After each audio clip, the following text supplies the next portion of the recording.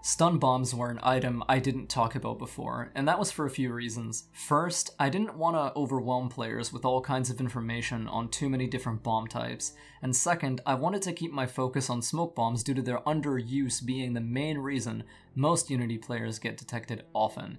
If the smoke bomb is a one-size-fits-all item, the stun bomb is the exact opposite. It's specialized, it's used in very specific circumstances, and it's time to learn what those are. This video is about simplifying stun bombs, but it's also about understanding why we would want to use them instead of smoke.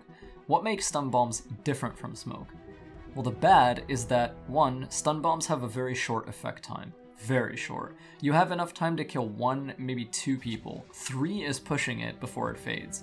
Worse, stun bombs don't cloak or hide you from the enemy's sight, so if anyone else is looking at you while you're doing your thing, you're guaranteed to be caught and fought. Now the good is that stun bombs make no sound. They sound like they make sound, but only to us, the player. While I realize that sounds weird, you only need to look at the video blackTIE made on the main assassination, the Prophet. Do you see how he uses stun bombs, and no one in the area notices, no matter how close they are, or whether they're in line of sight? Stun bombs are treated by Ace Unity's guard AI as completely silent.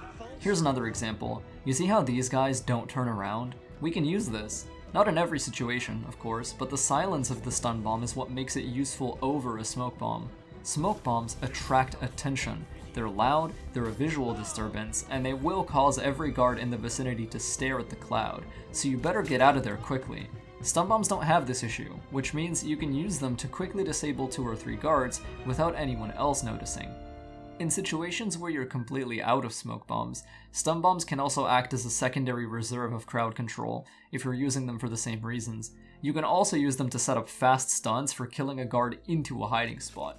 In my video on the Paris story The Great Escapist, I use a Berserk Blade to stun a guard just outside of a hiding door, but you can easily use a stun bomb in this situation as well, since it will attract no attention.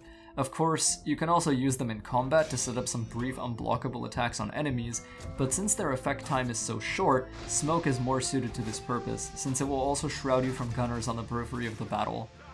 There's not much else to say about this item, but if you have any other clever uses for them, please share them with each other in the comments section. Thanks so much for watching, and stay sneaky.